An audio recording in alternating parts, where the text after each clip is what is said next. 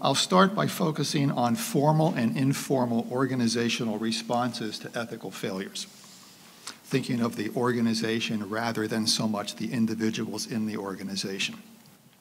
Of course, the relationship between an organization and its members is not one-directional, although I will focus on organizational factors that influence ethical and unethical behavior. Those organizational factors, whether formal policies or informal practices, at some point emerge from and are sustained by the actions and decisions of people.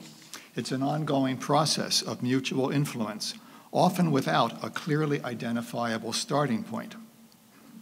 In addition, I will add the proviso that it's entirely possible that different organizational factors contribute to particular problems in different parts of the church, a particular parish, diocese, etc.